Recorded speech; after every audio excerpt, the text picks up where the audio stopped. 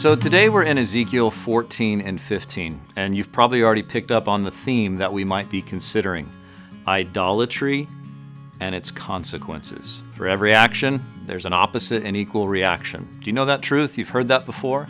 Well, spiritually, there's this dynamic. You give yourself over to an idol, it will never produce what it promises. Now, you may or may not know this about me, but I'm kind of an addicted alliterator.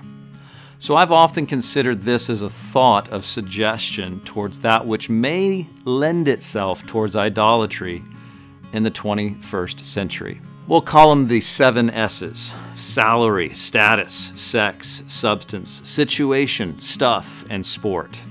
These dynamics, these good things, are intended by God to bring an element of gratification to your life and mine. See, they're good things. But when we take a good thing and make it a God thing, it robs the good thing of the thing that God intended it for. And it can become an odd thing in our lives, an idol that doesn't produce what it promises. Because you see, these good things are meant to gratify our souls, so to speak, not satisfy them. Only Jesus satisfies a soul.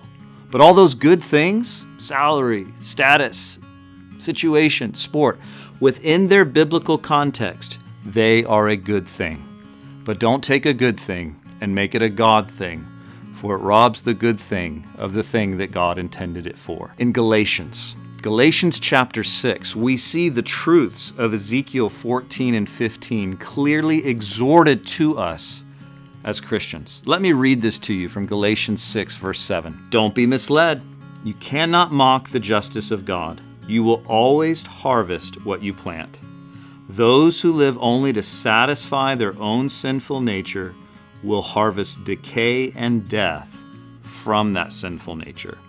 But those who live to please the Spirit will harvest everlasting life from the Spirit. So let's not get tired of doing what is good. At just the right time, we will reap a harvest of blessing if we don't give up. Today, don't give up. Just keep following the Lord. Don't pursue after idols.